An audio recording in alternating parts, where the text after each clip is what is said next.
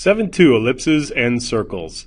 We have the equation of an ellipse when the major axis of the ellipse is horizontal. In other words, when you go from left to right horizontally across the ellipse, that is going to be farther than if you went up and down. This is called the minor axis. So we have the major axis right here, major, and we have the minor axis. And on this one, we know that the major axis is going horizontally because A, which will usually be the bigger value between A and B, is under the X. So X's go right and left, Y's go up and down. So the major axis is going along the X-axis. Now the points that connect the major axis that are on the endpoints, those are called the vertices. And we have letters that we associate with these distances. But A is the distance from the center to a vertice. And A is over here also. But when you put the values in the equation, you square A. Now the distance from the center to a covertice along the minor axis, there's a covertice, we give that the letter B.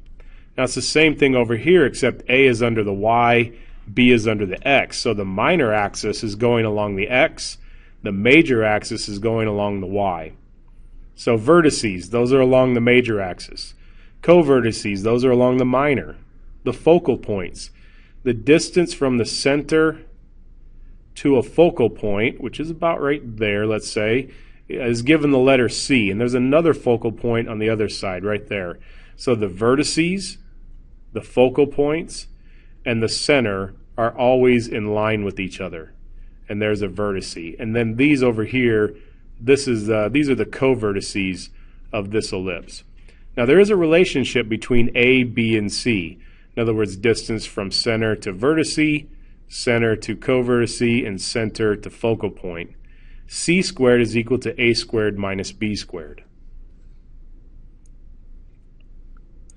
Eccentricity for an ellipse, either one, where C squared equals A squared minus B squared, the eccentricity of an ellipse is E equals C over A. So eccentricity is given a value. Now if E is equal to 0, then we have a perfect circle. And we could have an equation like this. We could have x minus 2 squared over 4 plus y minus 1 squared over 4 is equal to 1. Now this is kind of in the form of an ellipse, but this is really a circle. Because from the center to 1, you would go 4 to the right, 4 to the left, 2 to the right, 2 to the left, 2 up and 2 down. Well, that's a circle. That's not an ellipse. So these two have to be different to have an ellipse. Now, if you do have a perfect circle, then the C squared, equals A squared minus B squared. Well, one of these is the A, one of these is the B, and for a circle, they would be the same. So you have 4 minus 4. C would be 0.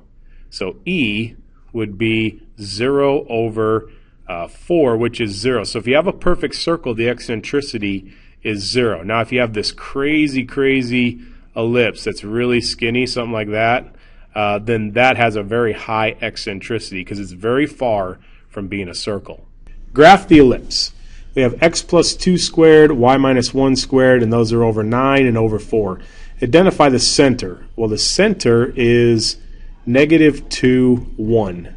So we always think opposite. If this is a 2, we have negative 2. If this is a y minus 1, it's 1. So negative 2, 1. Negative 2, 1. That puts us right there. And then, well, let's graph it before we answer all these other questions. From here, from the center, we go right and left 3 because the 9 is under the x. So right 3 and left 3. And then from the center, we go up and down 2 because this is the b squared, and we want the b. So we go up and down 2 from the center. And the reason we're going up and down is because the 4 is under the y. Well, now here's the ellipse. We can actually graph it already. There's not really much to graphing an ellipse.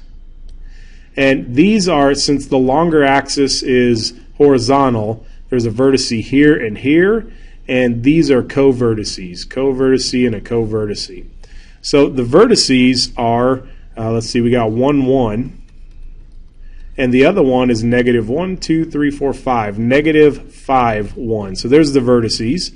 So I have the center, the vertices. How about the focal points? We have c squared equals a squared minus b squared. It's minus because in the equation there's a plus. C squared is equal to 9 minus 4. Now 9 is a squared and 4 is b squared. So we have 9 minus 4, c squared equals 5. C is equal to plus or minus the square root of 5. Now here's the center, and the focal points, the center, and the vertices all line up. So the focal points are going to be negative 2 plus or minus the square root of 5, and then they're all going to be lined up where y is 1. So then we have comma 1. The focal points of the major axis is y equals 1. The minor axis is x equals negative 2. So here's the major axis, here's the minor axis, and find the eccentricity. Well, if we go back here, eccentricity is c over a. So we have the c is square root of 5, so eccentricity is square root of 5 over the a is 3. So square root of 5 over 3. Graph the ellipse, and we need to put it in a form that we can actually recognize. We need to we need to complete the square on both the x and the y variables. We have 4 times x squared plus 6x plus something.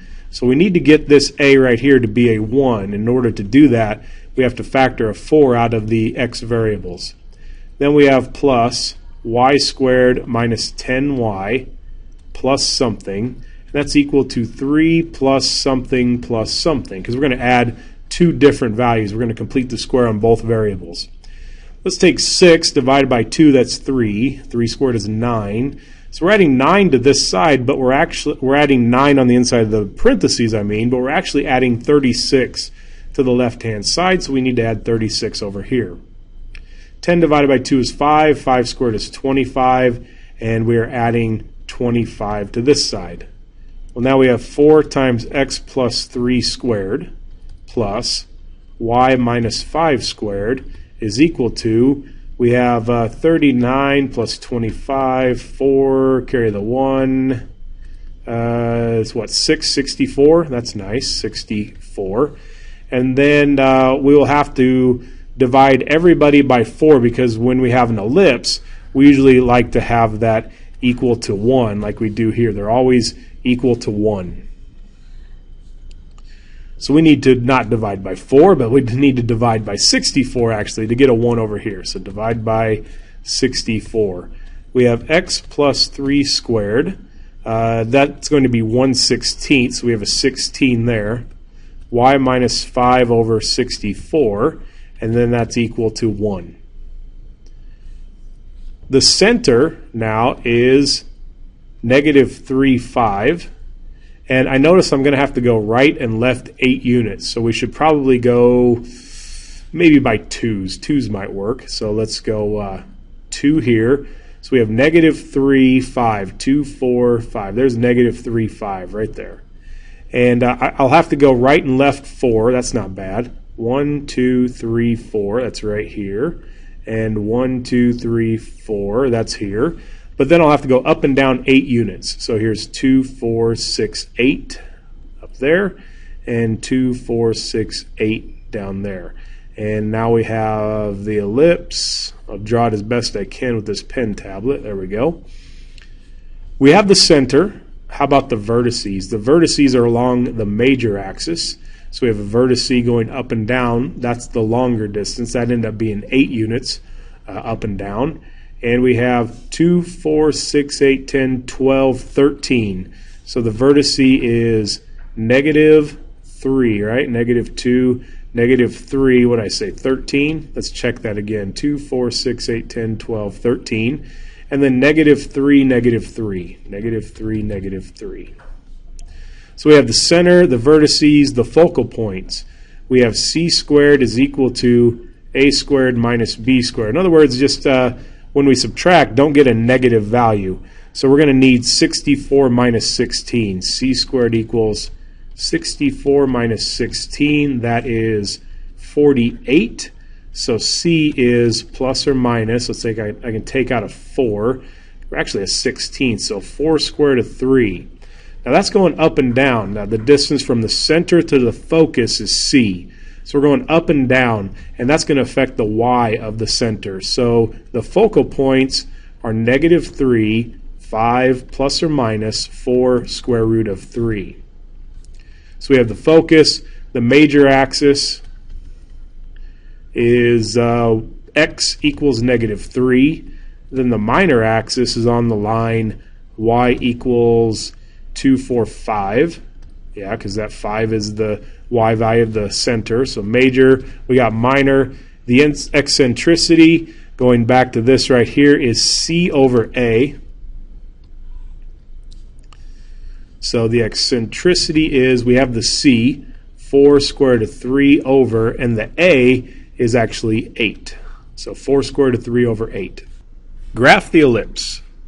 Let's take a 144 out of the x squared. So we need 144 times x squared plus, we need 1152 divided by 144, which is 8x.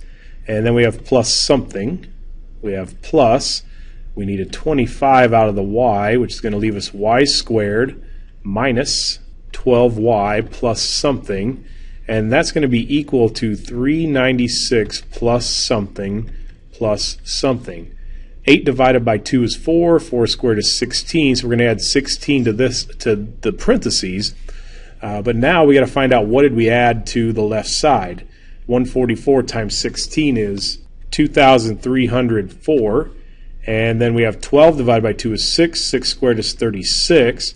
And 25 times 36 is 900. Well, we have 144 times x plus 4 squared, and then plus 25 times y minus 6 squared, and that's equal to 3,600. Well, we need ellipses to equal 1, so let's divide everybody by 3,600. Now, as it turns out, 144 times 25 is 3,600. And what we get is x plus 4 squared over 25 plus y minus 6 squared over 144 is equal to 1. The center is -4, 6. Let's see which ones have -4, 6. So our choices are A and B. But when we look at the numbers down below, we would go up and down 12 and right and left 5. Which means we're going up and down more than we're going right and left. So this is more of a vertical ellipse.